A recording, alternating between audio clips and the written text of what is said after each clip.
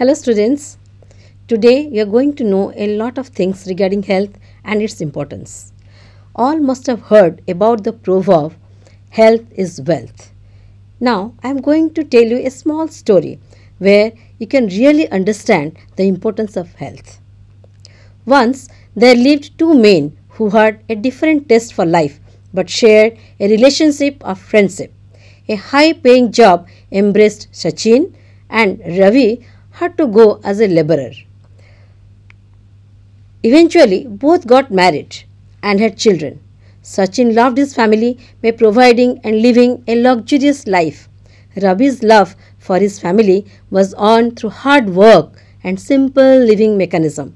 Money led Sachin into a vicious circle of unhealthy habits like improper diet, drug abuse, smoking, luxurious lifestyle comforts. So earning money was so easy for him that he never exercised much, whereas Ravi had to sweat out every day to earn meager income. His income enabled a balanced diet for him and his family. Just like that, both of them crossed paths one day. They were glad to see each other. They talked and laughed at length when they remembered their childhood memories and their lives so far. Yet one truth left both of them on a sad note. The truth was Sachin had a kidney failure and his chances of living were minimal, which was a result of his unhealthy lifestyle. His money could not buy a kidney donor. A certain realization set in Sachin's mind and he asked himself, why did I fall ill? And his life flashed before him.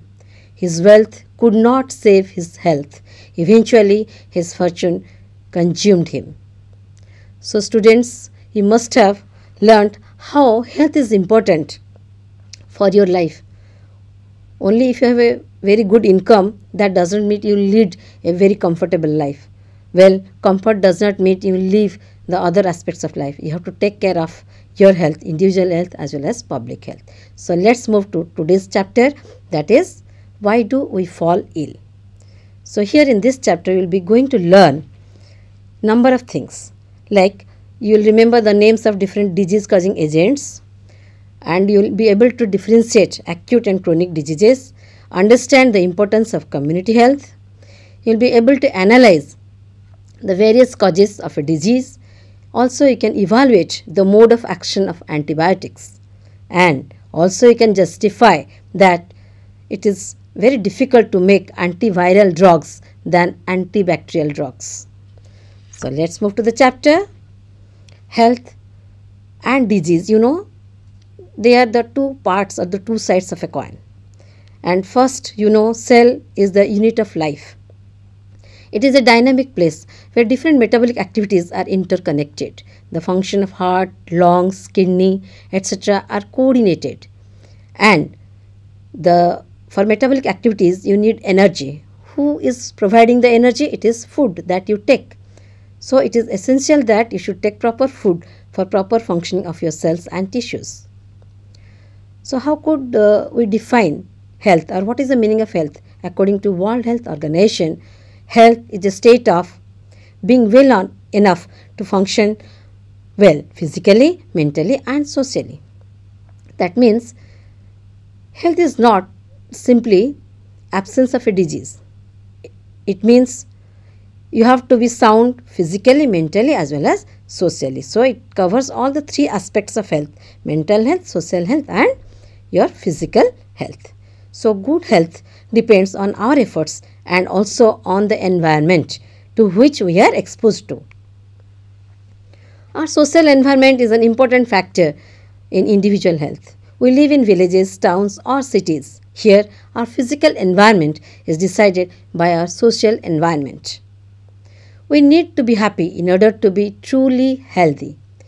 Good health demands sound mental health, that is, free from anxiety, fear, stress, depression. And when you say social equality and harmony, then they are also playing significant roles. Physically also, sound health means one should be free from diseases. Individual health includes care at individual level.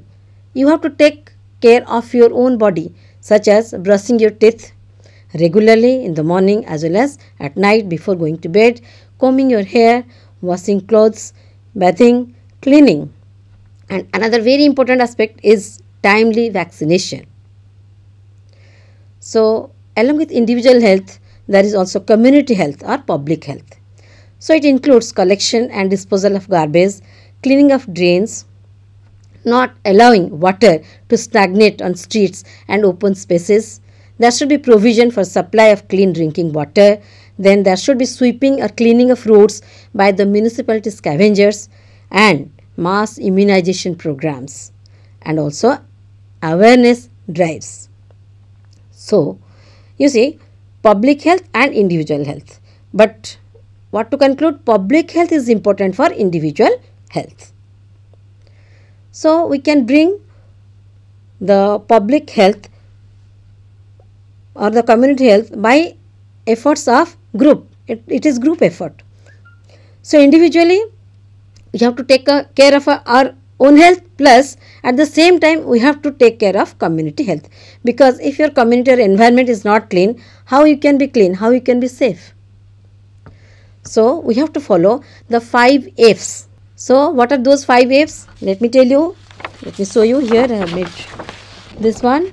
See, the 5 F's, that is for prevention of transmission of diseases by maintaining sanitation and hygiene. The first one is fingers.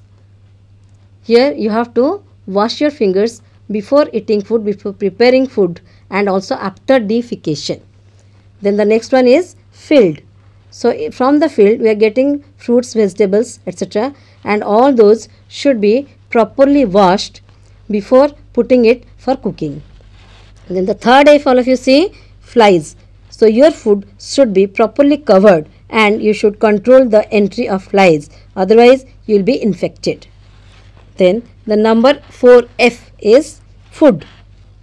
So here all the food items which you are using, that has to be cleaned properly before consuming it. And the last one is fluid. So here fluid means proper drainage system. That means your drains should be cleaned at intervals and it should be properly maintained time to time, so that the infecting agents will not cause any pollution. So these are the 5 F's which you have to maintain in order to prevent the transmission of diseases by sanitation and hygiene. So students, it is very important for you and for every person that you have to follow this in your life, daily life.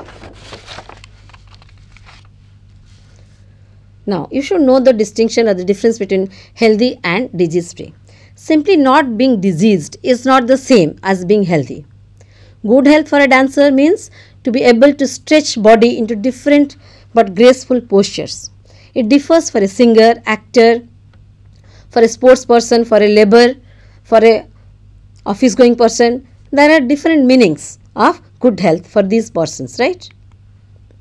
So health can be used in a broad sense like society, community, whereas when you are using the term disease, it is linked to particular individuals or individual sufferers. Now, we will study about the causes of different diseases. Okay, so how do we know that there is something wrong in the body? Got it? You see, there are some symptoms. What are symptoms? They are the things which we feel as being wrong. Means something we feel uncomfortable, something that deviates from the normal, right? So that can be called as symptom. For example, headache, stomach pain, loose motion, or wound with pus. These are all symptoms. So symptoms definitely they indicate that there might be some disease, but they don't indicate what the disease is. So next is, when you go to a doctor or a physician, he will be asking you the symptoms, and then the doctor or the physician, he will search from the symptoms or on the basis of symptoms, the doctor will look for the signs of a disease. Okay, signs, S-I-G-N-S, signs of a disease. So those signs of a disease definitely will give a little more definite indication of the presence of a particular disease. After that, the physician may advise for lab tests or diagnostic tests to pinpoint the disease further. So now we can divide the diseases broadly into different categories. First category is on the basis of the time period for which it lasts. So we can divide the groups, two groups. One is acute diseases and the second one is chronic diseases. So all of you know, acute diseases means these diseases, they last for a short period of time and we get recovery from the disease and it has no major impact, means negative effect on our body, right?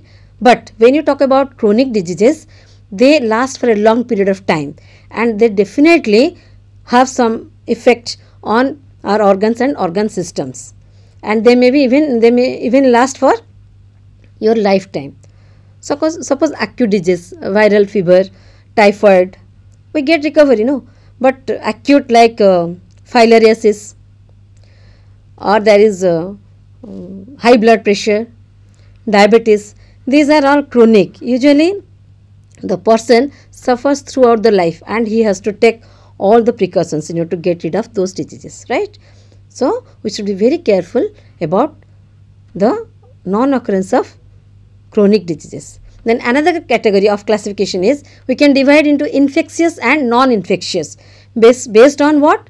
Based on which is the causing agent, whether any infecting microbes are involved or not, right? So if infecting microbes are involved, then the disease is coming under infectious disease.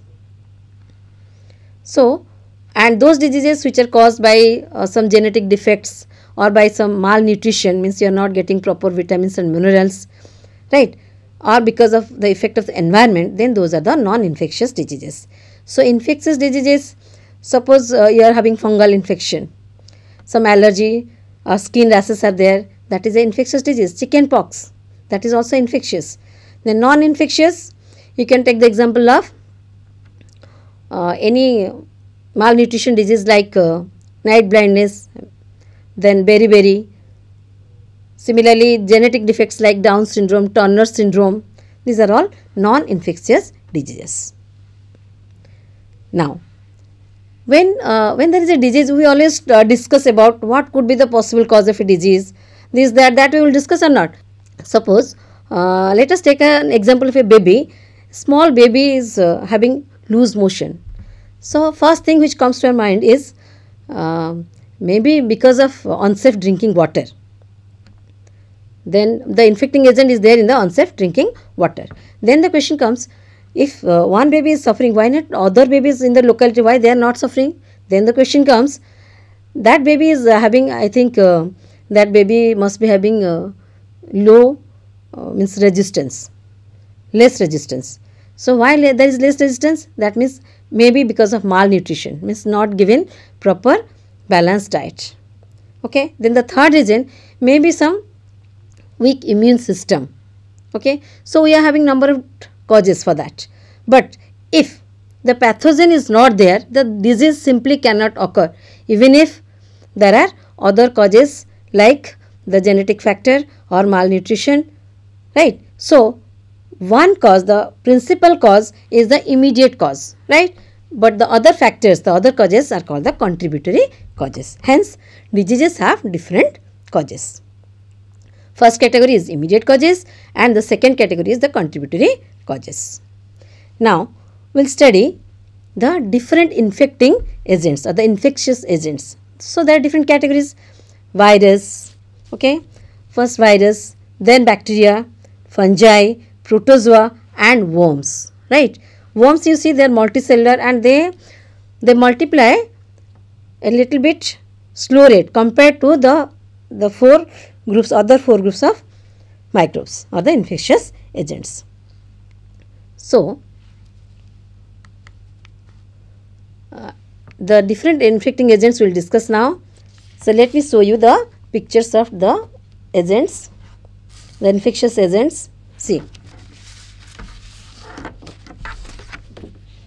So, here one is this virus, SARS virus, which causes SCID, severe combined immunodeficiency disease.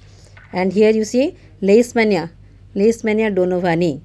This one causes a disease, severe disease, serious disease, that's called Kala-Azar. Then, so here you see Staphylococcus, this is bacteria, another disease causing agent. So it causes the disease called acne, or you are having pimples during adolescence. Usually pimples come out on your faces, so that is caused by this microbe, that is Staphylococcus bacteria. Then here you see Trypanosoma, this causes sleeping sickness disease. And here another one, Ascaris lumbricoides, this is the ringworm, or this is called the roundworm. The common name is roundworm. So Ascaris lumbricoides, here this is male Ascaris and female Ascaris. So all of you see the female Ascaris and male Ascaris, there is some difference. In the male Ascaris the anal part is little bit coiled. So which disease is caused by this one? It causes ascariasis.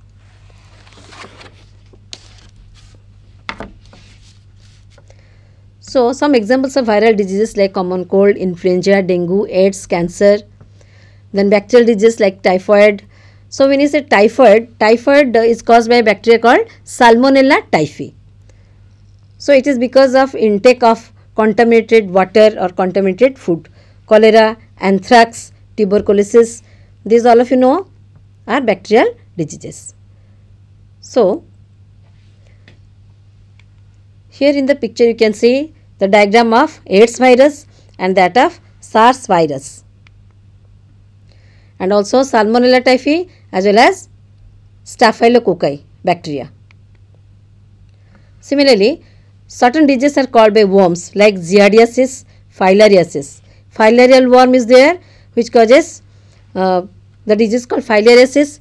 The other name is elephantiasis. Why it is called elephantiasis? Because here the lower limbs or the foot, the leg, it swells just like an elephant, giving the appearance of elephant's foot. So it is called elephantiasis. Similarly, fungal diseases like red rashes, allergy, lesions, dandruff, etc. So you can see the picture of filarial worm and a fungal pathogen causing infection. Similarly, Trypanosoma, that's a protozoa causing the disease Kala-Azar, and another is malaria, it is caused by Plasmodium.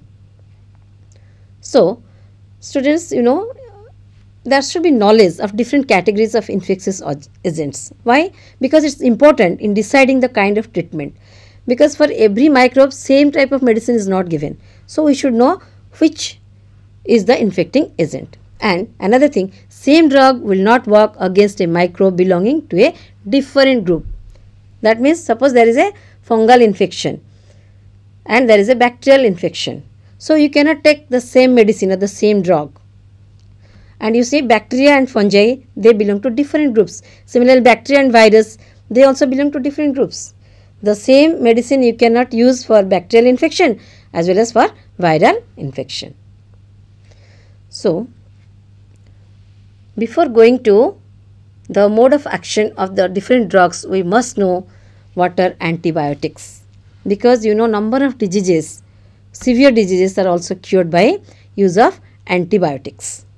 So the term antibiotics is derived from two words, anti plus bios. Anti means against, bios means life, against life. So against whose life? It is against the life of those disease causing pathogens. Got it? Now you see how actually antibiotics are prepared. Now I will be talking about one antibiotic for bacterial infection. Suppose streptomycin. That's the name of the antibiotic. It is used against the bacterial infection caused by which bacteria? Streptococcus. So here certain things we have to take into consideration. What are those? We have to identify some essential biochemical life processes which is peculiar, means which is unique to that group and not shared with any other groups. These processes may be pathogens and for symptoms for new diseases. So we have to find a drug that kills bacterial cell wall synthesis pathway. Means, you know, the cell wall is an essential part required for the survival of the bacteria. Suppose we are making an antibiotic, means medicine, we have to try that antibiotic will inhibit, will stop the formation or synthesis of cell wall of bacteria.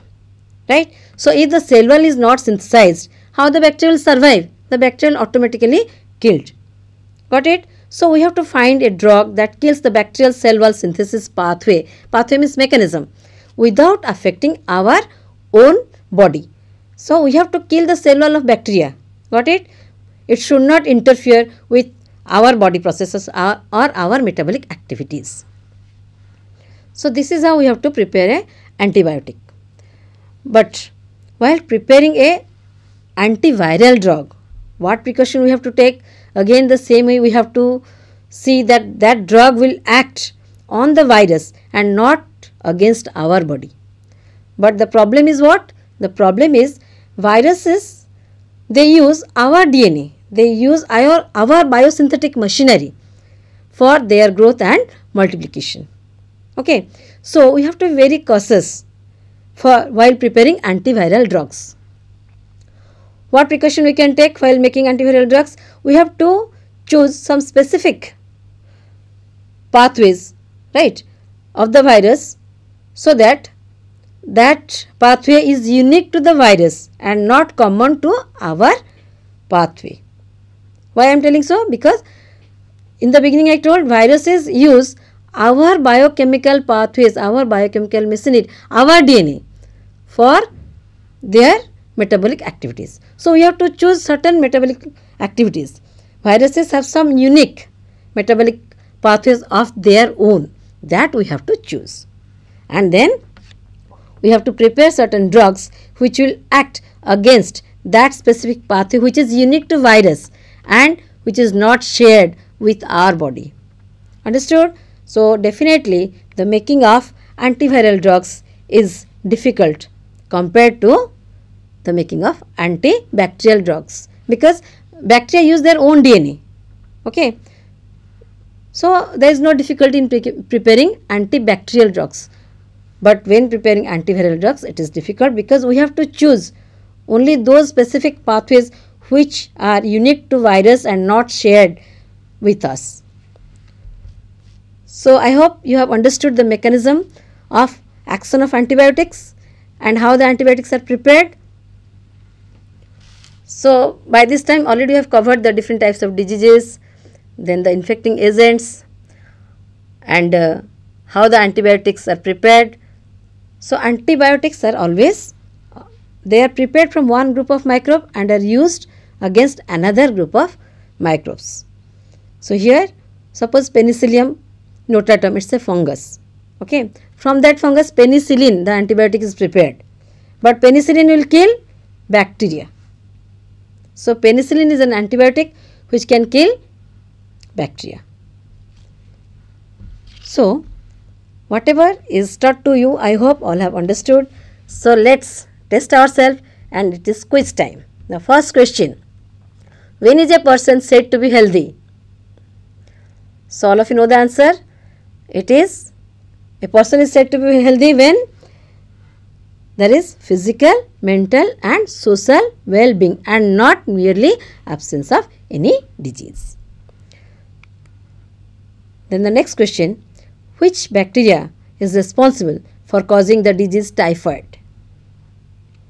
Yes, the answer is Salmonella typhi. Because I told you, while taking contaminated food, that bacteria may enter into your body and may cause the disease, that is typhoid. Which of the following has a long-term effect on our health? Chronic disease or acute disease? So, I hope all can answer the question. The answer is obviously chronic disease, because it is having long-term effect. It may affect our major organs and organ systems.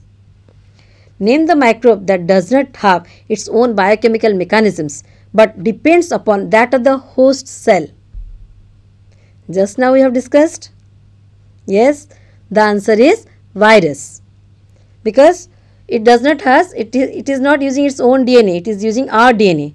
So, our own biochemical mechanism they are using. So they are dependent upon our DNA or the DNA of the host cell which they enter. Then the last question, what are the 5 F's for preventing transmission of diseases through sanitation and hygiene? Now it is COVID time. All of you know, every day we are practicing it in our life regarding washing of hands. So what are those 5 F's? The answer is fingers. Number 1, fingers. Number 2, filled. Number 3, food. Number 4, flies. Number 5, fluids. So students, I hope all have understood the concepts what I taught today in today's class. So I hope that now you are able to enlist the names of different groups of pathogens, and also you are able to find the difference between acute and chronic diseases, and also you must have developed the ability to analyze the various causes of a disease, and also you can evaluate the mode of action of antibiotics. Just now we have discussed how the antibiotics they act in our body, in what way we should take precautions while preparing the antibiotics, and at the end the most important thing is that you have developed the ability to create mind map so that you can represent the classification of pathogens and the type of diseases. That mind map also you can create now because you have studied the different classification of pathogens as well as the different types of diseases. So that's all for today's class. Thank you.